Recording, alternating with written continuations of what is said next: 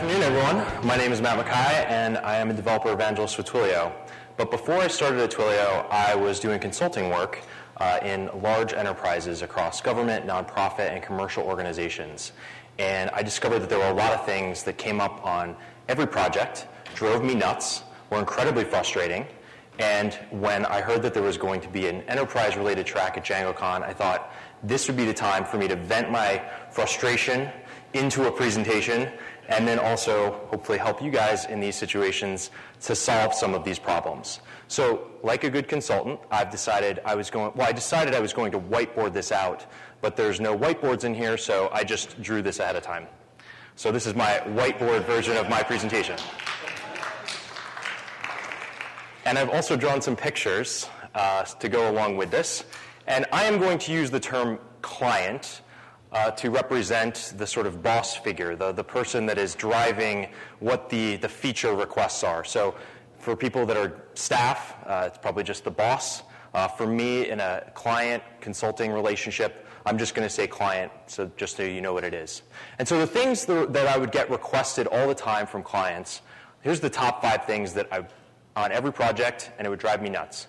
The first one was integrating with Active Directory. It's everywhere. It literally is in every enterprise, and it was always at the last minute, oh, we're getting ready to deploy to production. This integrates with Active Directory, right? I'm like, yeah, well, let me just check on that for a second. So I would make sure that I would integrate with Active Directory beforehand, right, instead of doing it right before production. The second thing is passing security audits. How do you go about convincing security that this crazy framework called Django, which they always seem to pronounce the Django, is not something that is any more inherently insecure than the Spring MVC framework that they're used to doing audits on. The third thing is ingesting legacy data. So in any enterprise, there are existing systems. How do you interact with those existing systems or take over existing databases that you are now putting a new front end on? The fourth thing is securing dependency installations. So we now in the Python community have the ability to do pip install whatever framework, pip install Django. And we're so used to doing that, but in an enterprise environment, sometimes they think, well, that's strange. We don't control that repository of libraries. We need something else. We need to secure that connection somehow. And then the fifth thing is correcting. This isn't something necessarily specific to Django, but it's something specific to Python and any sort of dynamic language. It's amazing to me the number of conversations I've had with literally CIOs or executive level people that are like, this dynamic typing thing. And I'm like, this is not something you should be concerning yourself with as a CIO. But it comes up over and over again, and there is a certain way that I have, through much trial and error, been able to convince many people on the executive level that this is not something that they should be concerning themselves with. So the first thing is the boss man, the client guy says, Active Directory integration. Let's make sure we can integrate with our Active Directory system.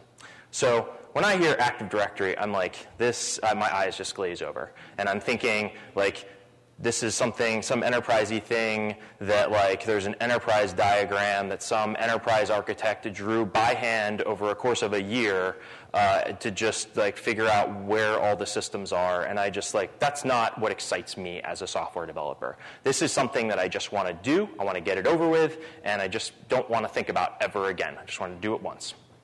And actually, Active Directory is actually not that complicated. By and large, there's a few different setups you can have, but by and large, what they really say when they want you to integrate with Active Directory is, look, we've already stored emails, first names, last names, a bunch of information about our employees and the people in our organization. We just want to make sure that they don't have to, like, plug that information in again. And so that when they log into their system, they don't have to constantly re-enter that information. They're logging into our Django app for the first time, and it says, welcome, Kate. Here's the application. They don't have to punch in, like, it doesn't ask them, like, who are you? What's your user ID? Like, that information you should be able to look up. Unfortunately, Active Directory actually supplies that.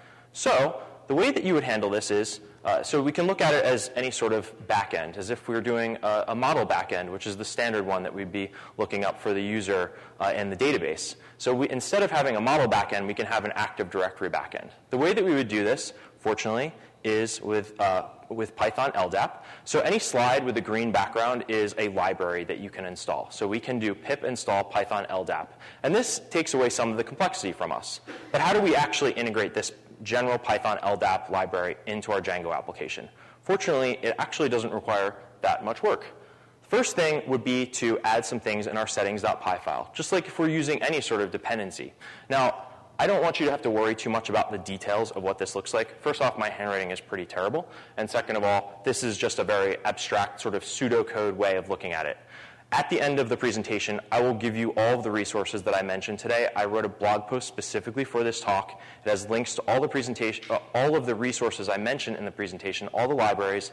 It even has the source code to the presentation. So you'll get everything at the end. Just look through this stuff and remember that you'll be getting the resources at the end. So the way that we look at this in the settings.py file is we have a DNS name, which is our server for Active Directory. We have a port number that it's associated with that in general. That is 389. We have some search fields. These search fields are really what we're looking up. So we want to know what the email address is of the user who's logging in, who's using our application. What is their first name, last name? And this is going to be dependent upon your organization, what they decide to store in Active Directory. So that is one question you're going to want to ask ahead of time. What do we store in Active Directory? Do we just use it for basic user information, or do we actually have roles and different privileges that are stored in Active Directory that we should be using? Or do we need to rebuild that in our application? And just because you have this information here doesn't mean you can't also have some other username, password, or some other authentication scheme. This is most of the time, at the very least, just used so you don't have to have people re-enter their information. With the LDAP URL, most of the time you'd construct that using the DNS name and the LDAP port. I just hard-coded it there. And then you have some domain. So you add these things into your settings.py based on how your LDAP is set up, and someone in the organization should be able to supply you with that information. And then you create a class. It is a separate backend class. Fortunately, this is something that is a standardized get user, authenticate, create user. There's a bunch of functions that you write for a backend. And people have already written gists and libraries that will encapsulate this. The idea here is that you should be able to take this backend and turn it on when you want it, and for your own development purposes, turn it off when you don't want it. So from our own local development, we don't want to authenticate against LDAP. We're just doing our own development work. We want to authenticate against a model backend. So you should just be able to flip that in your settings.py file so that when you're ready to deploy to your test or your production environment, you'd flip this on. So that covers Active Directory integration. Should be something that isn't scary anymore. It should be something that, okay, I write it once and I'm done with it. The second thing is passing security audits. And this is obviously not just a technical problem. There's not like just a few lines of code that you can write. It's not like you can do pip install security audit. Well, that's actually a really good idea for a library. But there's a bunch of things that you need to know and explain to a security team. So one of the things is, as developers, we have our heads down in the code, and we're thinking so much about what problems are we solving, implementing new features, getting the system up and running, that we're speaking a completely different language than the security team. One of the things that I found so amazing was I expected the security team to be just as technical as I was as a software developer. But in general, in large organizations, they're not. They actually sometimes don't even have a software development background. We're speaking completely different languages. And when you go into a meeting and you start talking about, well, here's how we're implementing things from a security perspective, and you literally hand them piles of code printed out on pieces of paper, they're like, these guys don't know what they're talking about. They're not speaking the same language as us. So the first thing to do if there's a security team is find out how technical are they. And generally try to find the most technical person or the person who's the most interested in the software development aspects, and then work with them to figure out what standards are they using. One of the most common standards for web applications is called the Open Web Application Security Project. They have a top 10 list of security vulnerabilities in web applications. And this is probably something that is the input to a checklist. They're trying to check off boxes. The security team knows there is no application that is completely secure. They want to make sure that the bases are covered. And they generally take those bases, the boxes they're trying to check, based on some standard open security protocol like this, or security checklist like this. And it's looking for certain things that, as developers, we should know at least a little something about. The first thing would be injection, particularly SQL injection. So coming into the meeting knowing what SQL injection is and understanding exactly how Django prevents that with the ORM, and highlighting if we're using SQL, if we drop down into the SQL and bypass the Django ORM, we call that out in our own information that we hand to the security team. The second thing would be things like cross-site scripting, and then also cross-site request forgery. These are things that Django has pages on, and the great part is about these is that each one of these top 10 items, we don't have to reinvent the wheel as Django developers. There's a great talk by Jacob Kaplan-Moss that talks about every single one of these security vulnerabilities, particularly in the context of Django and how Django handles them. So you can watch that talk and read a blog post, which I'll give to you, which maps these security vulnerabilities versus what Django does. And obviously, you're going to have to adapt it to your own code that you've written. But what that means is that a lot of the heavy lifting has been done by people who've solved these problems before. So that is, in general, how I approach security audits. Again, remember, the security team is often not nearly as technical as we are, and therefore we want to be speaking their language so that we don't end up in an adversarial relationship with them. Another thing is transferring legacy data. This happens constantly. We're building new systems in an ongoing ecosystem. The first situation, which can often be the cleanest, is we're just building a new application on a legacy database. There's already stuff out there, and we don't have to worry about another application touching that database. It is our database that we're working with. It has existing data. It has existing relationships. We just need to know how to map our Django application to that. Fortunately, we do not have to do this manually. There's something called InspectDB. So once we've configured our Django app to read from a database, we can do InspectDB, and we can pipe that into or redirect that into a models.py file, and then it will generate the schema for us. Now, we may not know exactly what's in that models.py file, so we could look through it and we could read through everything, which certainly we're going to have to do at some point and figure out the structure of the database. But I'm a visual person, and so there's another thing that we can use, which is we can do a pip install Django extensions, and then we can run a manage.py graph models with some output, and it will generate, getting off of our whiteboard for a second, it will generate a file, a picture that looks like this, that actually shows us the structure of the database. And this is fantastic for getting up to speed on what is already out there. We don't have to hand figure out, okay, what table connects to what other table, what are the foreign key relationships. We can literally visualize this and generate our models.py file. Now, obviously, that's the beginning of the journey. We'll need to migrate tables. We'll need to figure out if that structure is appropriate for our application. But it certainly is a starting point that we can get to very quickly and start understanding what that legacy database contains for our application. Now, the situation is not always that simple. Sometimes there is an existing application, and the requirement is, well, we just need to get some of the data out of this existing legacy database. So there can be a temptation, because Django, I believe it was as of 1.3 or 1.4, you can use multiple databases. So you may be tempted to say, well, we have our own database. We're also going to have our legacy database. We'll just use two databases for our Django application. However, I recommend against doing this, if at all possible. In enterprises, weird stuff happens. You don't always have control over the situation. Sometimes there's some sort of political battle that is preventing you from the optimal scenario, and you may have to directly connect to the database. You can do this, but what I generally recommend is having some sort of wrapper around that existing application. If there's already a team that is developing software for that other application, have them generate an interface, some sort of API that allows you to pull whatever data you need out of it on a regular basis. The danger, if you do what I've X'd out here, is that other teams and systems may come along and say, oh, you've got access to that data. Can you write me an API? But you don't actually have control over that database. Someone else is touching that database. And so what ends up happening is you become this dependency that you never intended to be. So it's better to push it down onto the application that really does have control over that database. Now, there's one of my other favorite applications. At my first job, they were called end-user computing applications. And they looked something like this. They were an Excel spreadsheet.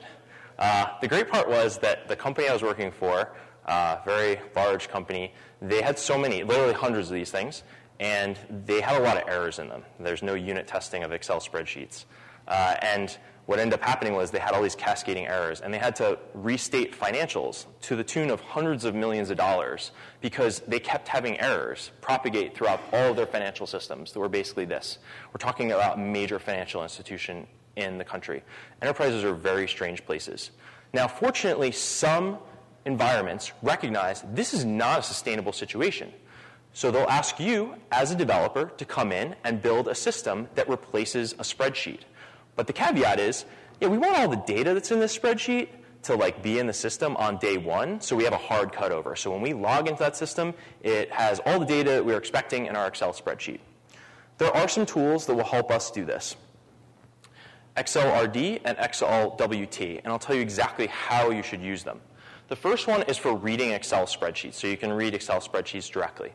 But I recommend, strongly recommend, that you have a lot of data validation and that you agree beforehand. You say, what is the input that we should be taking in? And we will reject anything that does not match that criteria. Column B should have only numbers. And if there are any letters, we reject that and we will spit that back out as an Excel spreadsheet with XLWT. So we'll give you back an Excel spreadsheet of all the stuff that does not pass data validation. We're not going to continue to re-ingest this information, but we will suck in as much as we can, and then your team, who handles the business side of things, you can figure out what you need to correct. So you push the data correction onto the team that has to hand figure out, well, why did we put a number in a or why did we put a bunch of letters in a salary column? I mean, this is literally the type of errors that happen in an Excel spreadsheet. There's just no validation. So you have validation on your side when you suck in the data, and then you just say you have exception scenarios where you just pump out an Excel spreadsheet that says, you figure this out, and we're happy to take it in when you've fixed the problems. That is by far the best way, and probably one of the only ways to make this a sustainable situation where you can cut over on day one. All right, so another thing is securing package installations. There's really two things I want to talk about here. Number one is I've gotten on client site and I've done pip install Django, and the thing fails. Well, often we're going through a proxy server, and they're funneling all traffic through that proxy server. Now, fortunately, pip has a setting. It has a setting where you can specify a proxy server, but also as of later versions, it will respect this environment variable. So you can export the HTTPS underscore proxy environment variable, and pip will respect that. It'll say, okay, I'm going to go through this proxy server, and then it will begin installing your packages. Just make sure that you set this every time. I've sometimes set it before, and then I forget to set it in my environment variables, and then my pip will fail, and I'm like, wait, what's the proxy server again? So just make sure that if you're going to set this, just set it somewhere where you know what the proxy server is before you use pip every time. Otherwise, it can fail. Another way is this is our standard setup. So we're used to, as developers, we go out to PyPI, and we download the packages, and we have them installed in our virtual env, and we're good to go. But this can be very risky for enterprises. They say, we don't have control over this PyPI environment. We don't really care that it's a community resource or anything like that. What they care about is they want to control that. They want to run their security audit process, and they want to run their scans on a central repository. And that is understandable. There are malicious things that can happen to central repositories that you do not own. And so what you really want is something more like this. This is all self-contained in the enterprise. And you can certainly do this. In fact, it actually does not take that long to set up a PyPI environment of your own. The only thing is you're going to have to upload and establish all of the packages that you need there, and then make sure that developers are not installing from the central PyPI, that all the developers in the enterprise know that this is a centralized repository in the enterprise itself. So the only thing about this is if you've got one team that's working on a Django project, and they have to be the ones who are uploading all the packages and making sure everything is scanned, it can be a lot of overhead. So I would fight back against this unless you have multiple teams that are willing to share the burden of hosting your own PyPI server. But it is certainly doable. All right, and then the final thing is this, what are these dynamically typed languages? As I said in the beginning, it's always amazing to me when CIOs are like, I don't know about this whole Python thing, it's dynamically typed. I'm like, you haven't programmed a lot of code in 20 years. What does it matter to you? But it's so funny. So what I used to do is I would always say, look, if Python is good enough for Google, it's good enough for this big company. And the CIO would be like, but we're not Google. And I found that there was a lot of pushback. That they're like, we would like to be that place eventually, but we're not there right now. And so the way to mitigate this with an executive team or people that are pushing back against dynamically typed programming languages is to actually point out all the places that they're already using it.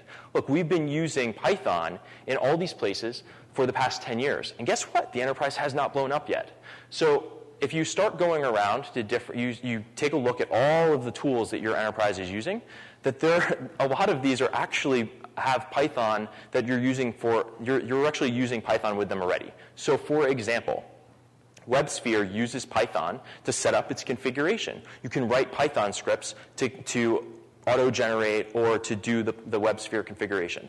And so, okay, there's one use case of Python already being in that environment. If you're using Ansible or using SaltStack, or even if you're using Chef or Puppet, those are dynamically typed. They're built on top of dynamically typed languages. Extraction and transformation, taking data out of one system and putting it into another. You point out all the situations in which Python and dynamically typed languages, all of them, are already being used in the enterprise. And that can be a powerful thing for someone who is just trying to say, well, we don't want to introduce too much change into the enterprise right now. You say, you're already using it, and therefore it's obviously safe for consumption because it's already been here for 10 years. And after that, then you talk about something like, here's the respected peer organizations that are building systems with Python and Django. And there's a bonus, if you know that there are certain organizations they bring up, and they're like, these are the leading organizations in our industry, not necessarily like Google or Facebook or something like that, but if they're in government space or in the financial space, and you know that these group of executives always talk about, oh, this company's doing great things, you can find out what those other companies are doing, and the majority of the time, like Bank of America is doing a ton of work with Python. They don't really talk about it too much, but it is something that is out there. So if you're in the financial industry and executives are pushing back on, well, we don't want to use dynamically typed languages or Django, but they're always talking about how great Bank of America runs some of their systems, or how they're able to respond quickly with their IT systems. You say, by the way, like they're using this already, and that may be one of the reasons why they're outflanking us here.